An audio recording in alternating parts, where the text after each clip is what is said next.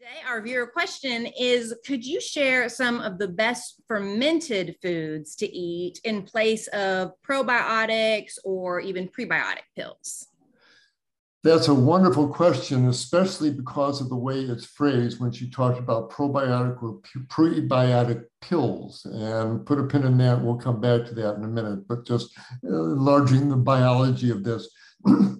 Excuse me, what we're talking about are foods that in their preparation, in the process of creating these foods, bacteria and yeast are introduced, and they do their usual biology. They break down sugars, they produce alcohols, they start to digest the food. And then we eat that, and that does two things. One, it makes the food a little easier to digest because the microbes have already started the digestion process. But very importantly, we eat those microbes. And because we've got lots of microbes down in our intestine and our microbiome, it's a way to enrich our own microbiome, both in the number of microbes and the variety of them. So by and large, eating fermented foods is a generally good thing to do. And I'll mention some of the foods that, if there are frequent additions to your diet, you'll probably get some benefit from them.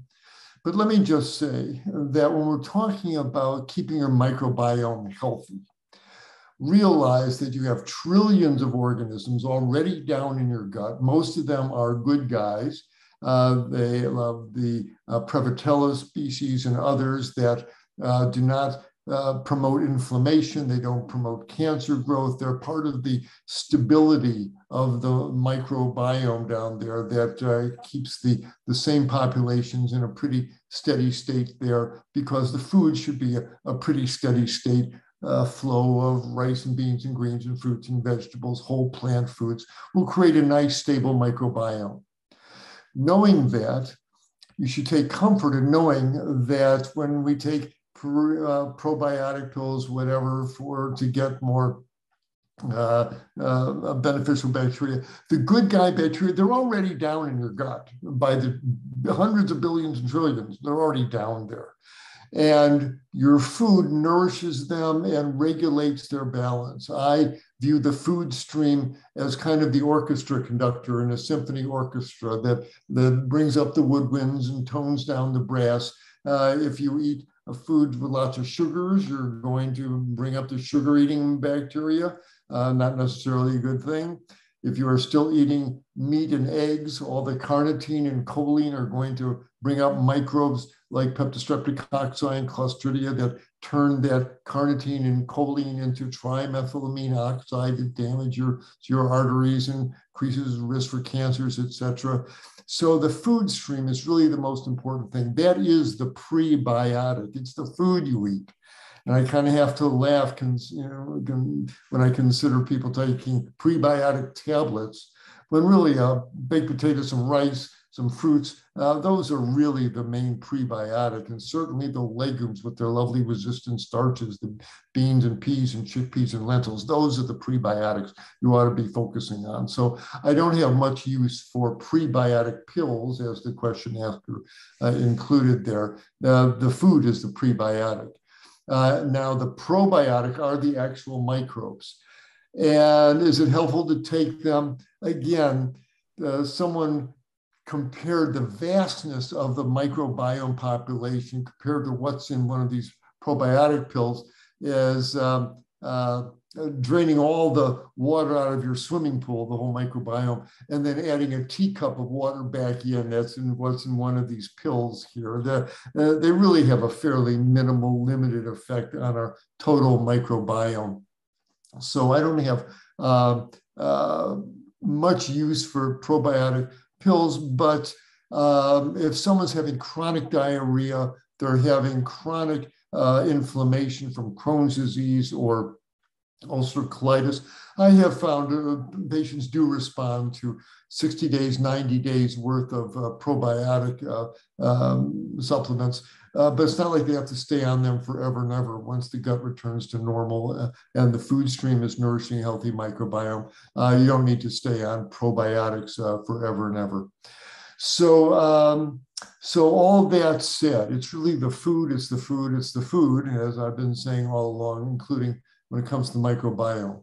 So that says, let's go back to the original intent of this question. How about fermented foods? Are they helpful? Sure, they are. They're pleasant, positive influences in the diet. And there's 5 or 6 of them that are commonly eaten. Let's go through some of them. There are those that are made of soybeans, where soybeans are soaked and processed in some way to let yeast and bacteria grow and start to pre-digest the soybeans. Cakes of soybeans are made and aged, and that's what tempeh is. And when you look at cake of tempeh, you see the soybeans and you see these fibers and filaments. Those are the yeast and fungi fibers that have started to grow there. And there's lots of bacteria and yeast cells, and most people find it a very pleasant, positive food to eat, and crumble it up, put it in your spaghetti sauce. I enjoy eating tofu. It takes place of bacon and a TLT sandwich there, a tempeh lettuce and tomato sandwich there. So tempeh is a good fermented food. You can take those soybeans, soak them, and add a particular type of salt and a yeast preparation, and that turns it into miso paste. And there's microbes in miso paste that you can use as a base to make soups and broths, etc. Some microbes in there, though. If you make a real hot miso broth, you're probably killing off most of the microbes there. But as a cooking ingredient, you can use miso. There are classic fermented vegetables, sauerkraut, obviously, that is cabbage shredded up, put it in a saltwater solution and usually in a porcelain vat, and just leave it open to the air. And there's the yeast and microbes floating in the air that settle into the pod, and they start fermenting it. It takes a few weeks, but that will ferment the sauerkraut. Our friends in Korea do a similar thing with Chinese cabbage, but they put in the cayenne and the various chilies, and they turn that into kimchi. And again, it depends how hot it is, I guess, determines how many living microbes are really in that. But I enjoy kimchi onto a salad or with a sandwich, so that's another type. The classic yogurts and kefir, which is is classically made with cow's milk or goat's milk, but you can make plant-based kefirs with soy milk and almond milk. I've seen various plant kefirs, and they take the liquid milk and they put in grains of little granules, and they're really bacteria and yeast granules that go into the plant milk, sit for a few days, and it's slightly ferments, got a slightly tangy flavor to it. But kefirs would give you a nice variety. And kombucha, I'm not a great kombucha fan, but that's another one. That's the water that comes off of this fermenting fungus. So these are all foods that have fermentation, at least in part of their preparation, and many of them have a healthy population of microbes, and they're beneficial to add to your diet. They are not miracle foods. If you're living on vegan Oreo cookies and energy drinks, just taking some fermented food is not going to magically make you healthy. As Dr. Colin Campbell says in his book Whole, W-H-O-L-E, it's the whole food stream moving through your digestive system and through your body that's really going to determine your state of health.